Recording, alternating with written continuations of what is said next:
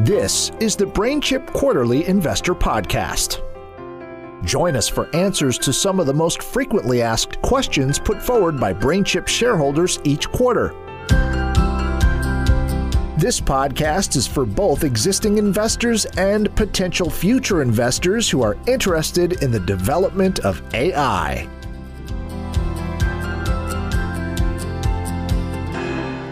Welcome to part one of our two-part podcast interview with BrainChip Chairman Antonio J. Viana. My name is Tony Dawe, Director of Global Investor Relations for BrainChip. Each quarter, I compile a list of some of our shareholders' most frequently asked questions and put those questions to a senior member of the BrainChip team. Today, I'll be putting those questions directly to BrainChip's Chairman Antonio J. Viana. Hi, Antonio, and welcome to the Quarterly Investor Podcast. Hi, Tony. Good morning, good evening, good afternoon, wherever anyone is listening to the podcast. Great to be here and looking forward to having a good session with you. Okay, well, let's get into it. So, Antonio, let's start this discussion by going back to our AGM in Sydney in May this year and the strike we picked up against the remuneration report. Firstly, can you explain what the practical implications of that vote are for BrainChip? And secondly, what is the company doing in response to the vote? Well, Tony, first and foremost, it is what it is. The vote doesn't actually deter us in the least bit in terms of what we're doing and how we're progressing as a company.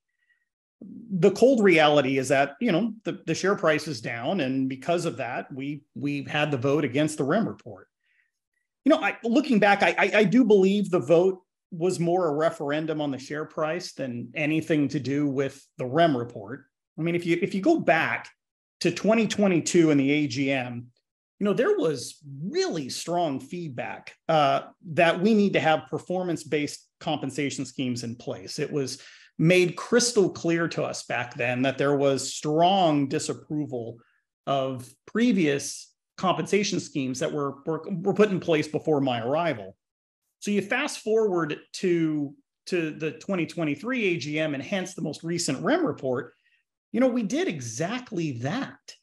Other than base salary, all bonus, all employee stock compensation is now performance-based. And this was clearly described in the 2023 REM report.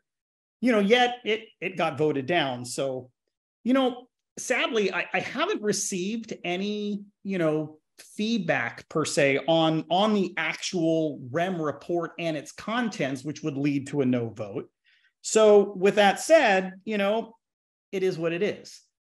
The vote doesn't deter the company in the least bit. It doesn't deter the board in the least bit. We're absolutely confident in how the company's progressing, and we're going to continue down the path that we're on.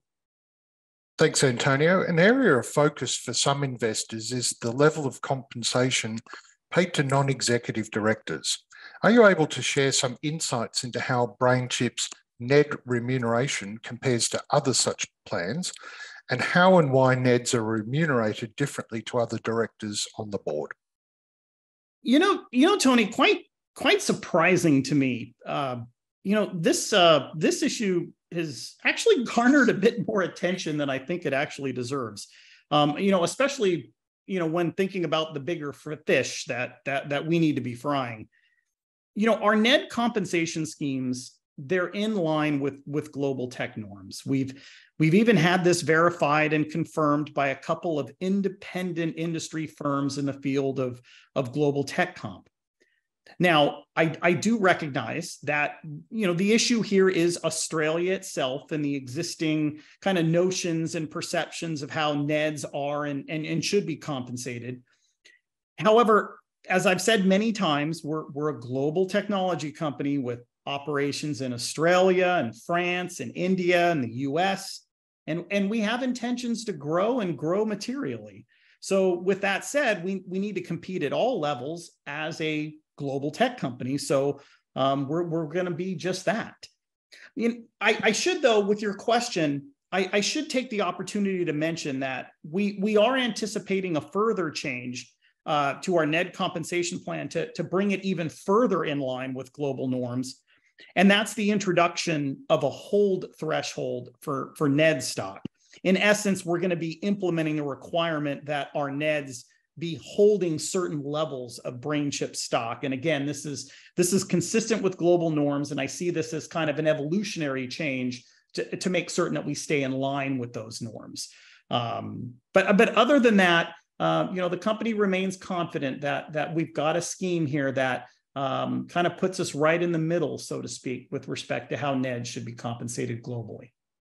One of the comments you made at the AGM was about the work the board has done and is still doing to ensure BrainChip meets global reporting expectations in areas such as ESG and remuneration. Are you able to elaborate on that? Yeah, sure. Happy to elaborate. There's obviously a lot we can say here.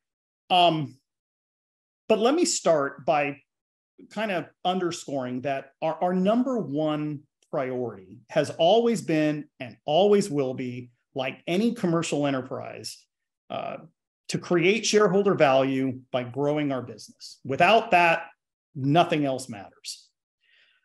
Now, with that said, and understanding our position as a publicly traded company, we'll certainly ensure compliance with respect to any reporting obligations on whatever front. At BrainChip, we understand our reporting requirements, and we're going to work hard to meet them.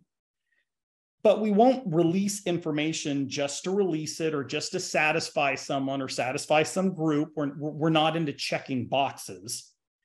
And additionally, we will be ultra protective of our partners, our licensees, their business, and our overall business. The good news is that we have a robust vetting process internally for what we release and what we don't. And we're going to continue to trust and use that process. Now, specific to issues like ESG or REM or diversity, we are diligently working these. And at the same time, we're keeping tabs on the fluidity in the market with respect to these areas. These have become really hard subjects, and they're under a tremendous amount of scrutiny and change. And sadly, they've also become very political. Using the US as an example, there's a recent Supreme Court ruling that has to do with Harvard University and the University of North Carolina. That's already had a massive impact on diversity, equity, inclusion expectations as it relates to equal protection under US law. And so there's already a groundswell of activity in the US around how that's going to impact corporations' reporting requirements. So we're going to have to stay on top of issues like that. With respect to ESG, though, I think we should also communicate that we want to ensure that our principles and value propositions come out in any ESG policy that we have. And we're absolutely working on this. You, Tony, better than anyone know how hard we're working on this to get ready for our future reports. We don't want an ESG report just a virtue signal or comply.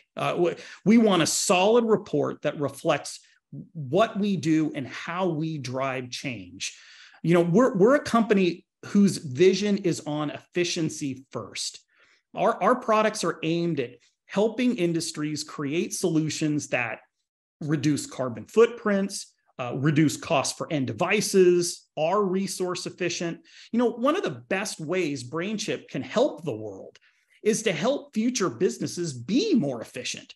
In particular, as emerging markets grow and they're faced with challenges as to how they grow and drive prosperity, the world actually needs companies like BrainChip who can help them grow in efficient ways that bring forth the best change for technical innovation.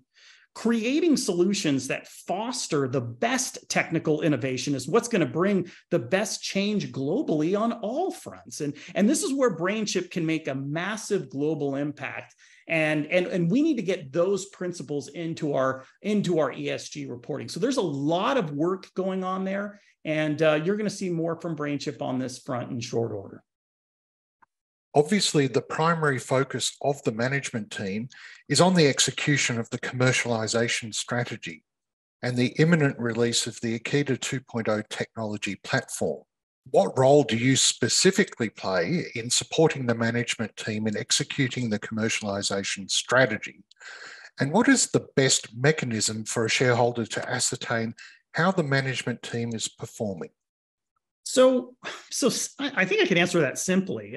Mostly advisory and as a consultant. I've been part of many formal product and architecture launches.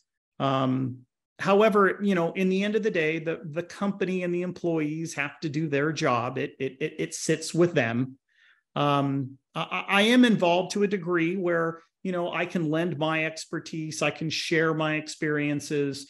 And, when I see activities that the company's engaged with that I can lend some expertise to, I share that with the company.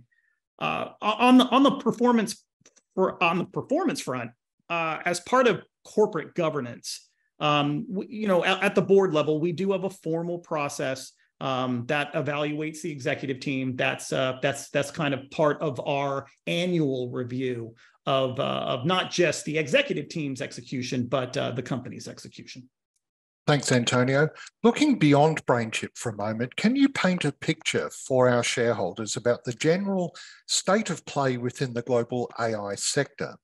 And if possible, drill into some of the common issues that are impacting on the decision-making processes of customers that may be affecting the adoption of new technologies like neuromorphic AI? Okay, wow, super question. Okay, there's a lot to unpack there. So let me start generally, and then I'll move to the customers and what are some of the decision points for the customers. So let me start generally. So globally, AI adoption's clearly growing. While there has been some slowness and drag in venture capital investment into startups, there's still a substantial amount of capital available to companies in the right sectors. Innovation is happening everywhere. It's an awesome time. So macro level, things look really, really good.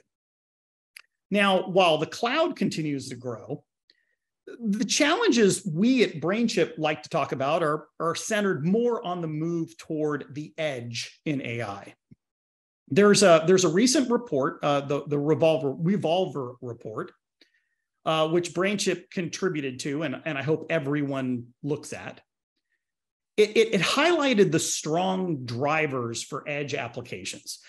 Today, smartphone, automotive platforms are clearly center stage with respect to intelligent AI platforms, but you're beginning to see other verticals come forward. Industrial automation, agricultural, smartphone, building automation, healthcare, all coming into play, adopting solutions in edge AI.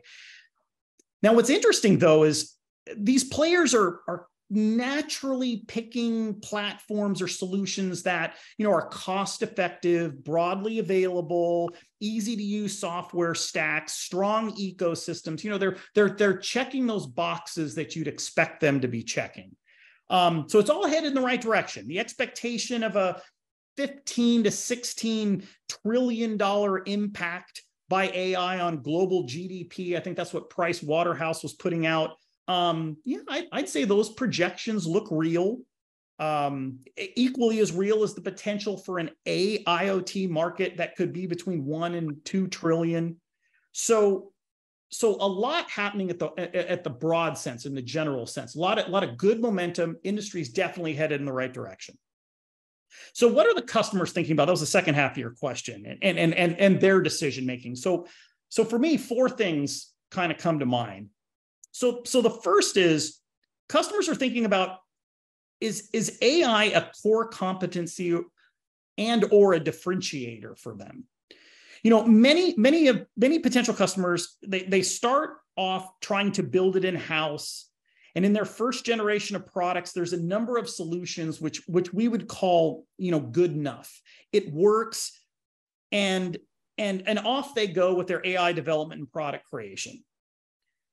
But as AI computation becomes more complex, there's going to be a large number of these players that will have to move and adopt to more best-in-class available solutions in the market, which is, the root of an IP approach. And, that's why we at BrainChip we have an IP model, and we've pushed in that direction.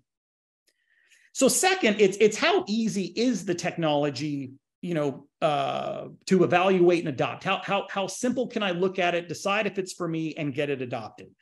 So what we have to remember there is what customers are faced with is, the cost of software development and support is substantially larger than hardware. So any technology that requires kind of a ground up change to the software stacks is not really attractive. It's not good. And so that's why at BrainChip, we've taken the approach to simplify the software stack and tooling with MetaTF and trained models in anticipation of this sort of area in terms of how customers are looking at the market. So third would be how efficient or feature-wise important the IP is to the product, and then whether you build or buy. So the way we look at it is an external piece of IP needs to be an order of magnitude better in terms of the 3 Ps, performance, power, and price, in order to get selected. We're confident at BrainChip of our value proposition here, and BrainChip is already starting to shine through the claims with other offerings that you're seeing in the industry today in regards to that third point. And then lastly, I think customers are noodling on integration and implementation, and it being simple and low risk. Traditionally, neuromorphic architectures tend to be analog, and hence, it can be difficult to get right and port. On a similar vein, spiking neural networks are still kind of in early development for production, and this is exactly why BrainChip took the fully digital approach and standard single clock design and doesn't need any esoteric techniques to get us implemented. This puts us in the position of being a very low risk solution. So while we can run spiking neural nets, we took the strategic decision to support today's convolutional and transformer networks. So customers kind of can ease into using BrainChip, and it's ready for production in today's models. So all of those kind of 4 value propositions, if we call it, are starting to get more clearly articulated and messaged, and customers are beginning to really tune into our value. And this is why, you've heard from us and you heard at the AGM that, our engagement level and quality have improved radically. It should also be noted that there are more startups and AI offerings from existing IP vendors that have slowed down decision makers and have sent many in the industry down the wrong path, along with just a general slowdown of the economy. However, most companies are investing for the long term, and we're excited about that proposition, and we feel we're in a very, very, very good position to leverage it. Bit of a long-winded answer there, but there was a lot to unpack with your question, Tony. There sure was. Antonio, thanks for that. This is the end of part 1. To listen to part 2 of the interview, please click on the link on the Quarterly Investor Podcast section of the Investor Relations page of the BrainChip website. Thank you for listening to the BrainChip Quarterly Investor Podcast. Please remember to rate and review on your favorite podcast platform. You can always learn more at BrainChip.com.